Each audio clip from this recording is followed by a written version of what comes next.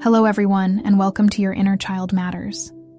In today's video, we'll take you into the profound journey of healing inner childhood anxiety caused by past traumas. I'm happy to share some valuable insight about healing from childhood trauma with you. Many of us hold inner fears from our past, but keep in mind that healing is possible. So, let's get started.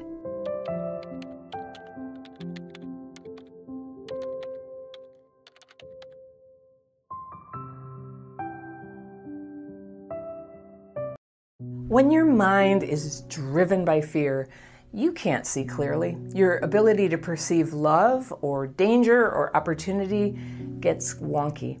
And this can have a profound impact on how your life turns out. Has this happened to you? Living driven by fearful thoughts is absolutely one of the worst consequences of living with childhood PTSD. And first of all, I'm so glad you're here. I'm going to talk about fear in this video because it's a way to get your fear and resentment out of your mind where it's running around like a hamster or two and onto paper where you can have less fear and resentment. Can learn a new way to look at what we call fear that could be just the thing that helps you see that it is in fact driving you, and it's driving your CPTSD symptoms if you have CPTSD. I'll show you what you can do so that you can name that fear and hopefully unlock that sense of comfort and confidence that every traumatized person needs to be able to access. We need it like we need vitamin C and sunshine to get on that level playing field where we can heal the effects of the past and start changing our lives. But what can happen is we have periods where we kind of go into resistance to that healing because we have inner obstacles. And today I want to start with the first one, the mother of them all, that can keep us looping in the side effects of trauma, and it's fear.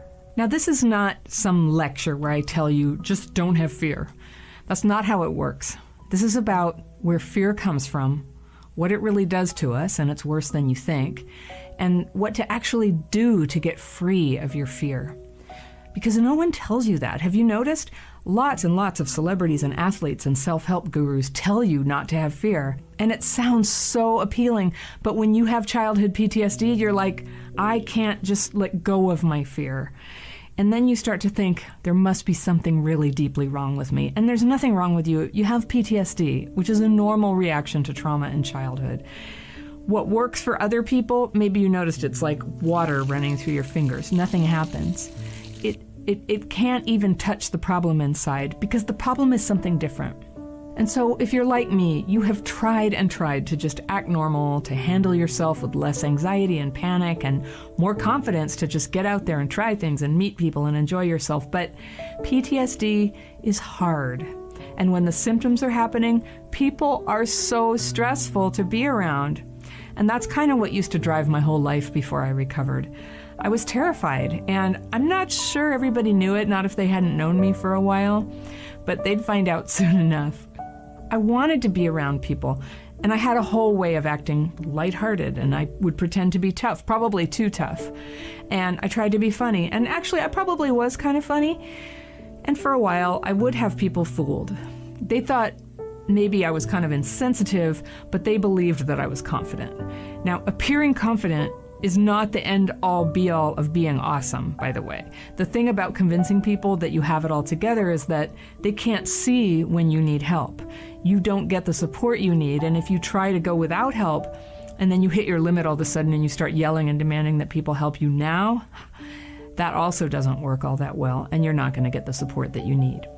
The worst thing about fear, and I don't mean the useful kind of fear that gets you out of danger or that helps you be realistic about things, I mean the kind of fear that keeps you trapped in your mind, worried about random possibilities in the future, tripping about what people think about you, or worrying about what they're about to do, fearing you're not good enough. This kind of fear is essentially a fantasy. And living in a fantasy means you're not living in reality. And reality is where you have to be if you want to actually love people and be loved and solve real problems and feel good about yourself and serve the world. Living in a scared fantasy that everything's bad and people are out to get you means you're not really here. And if you feel like your life is passing you by, this could be why. This was definitely what was happening for me. There was this one day, and my whole life is divided between the time before that day and then after that day, when this woman I knew asked if I wanted her to show me how to get rid of fear.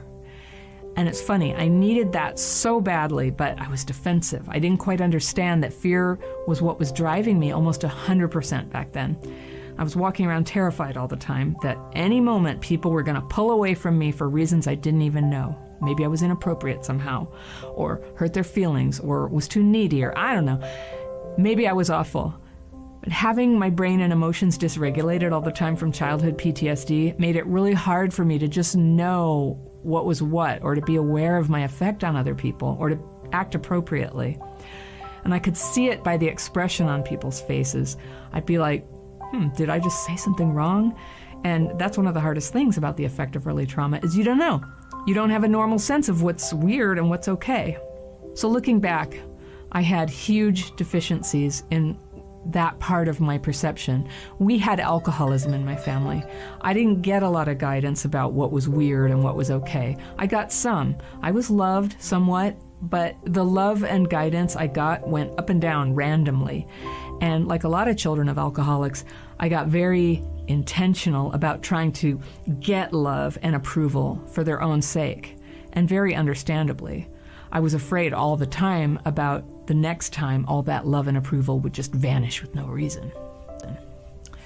And that's what I carried into adulthood. I'd get really shut down and I'd pretend to be easygoing, but I had an angry edge.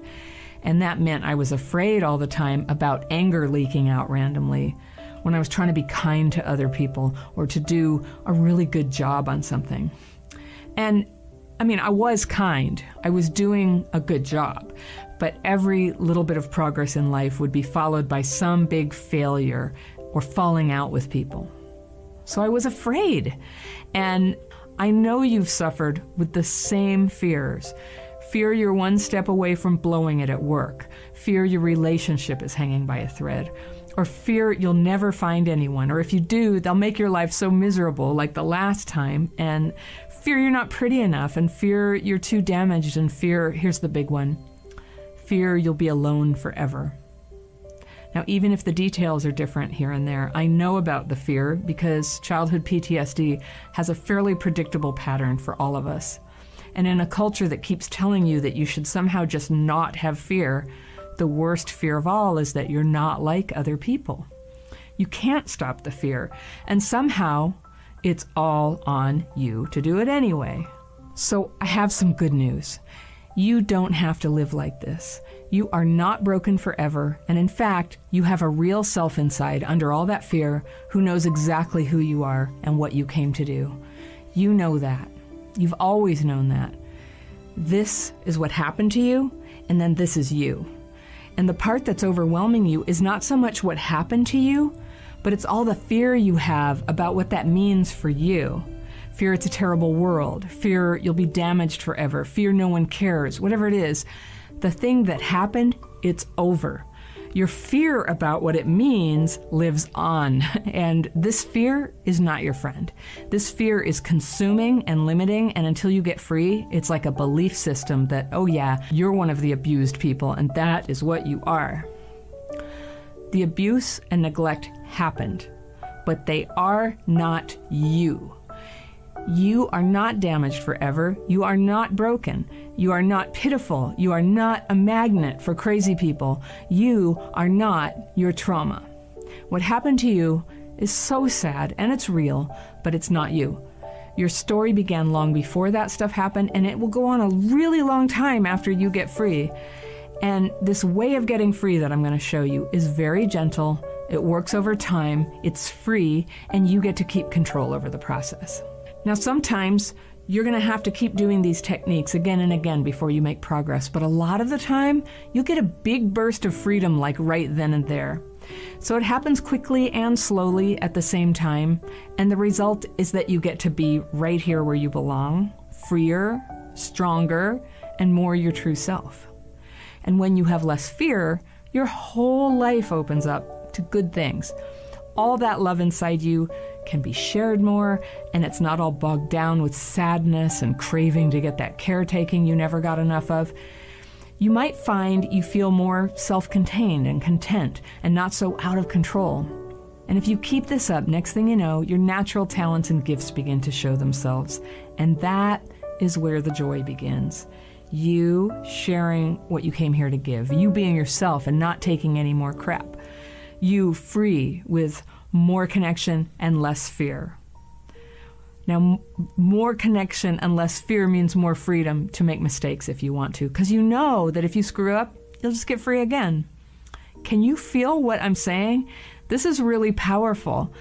And maybe you've tried it, or maybe you've just heard me talk about it, but it's the writing and meditation technique I call the daily practice. You have all kinds of beautiful fears there, and being able to have them, acknowledge them, and get them on paper and ask for them to be removed is the most powerful and respectable thing that a man or woman can do. Healing inner childhood fear from childhood trauma is a challenging path that is different to each person. You can gradually break yourself out of those fears by admitting your past, finding support, and practicing self-compassion. Thank you for joining me on this transformative journey. If you found this video helpful, please like, subscribe, and share it with others who might find it valuable. Remember that healing is possible and that you are not alone. Take care until the next time.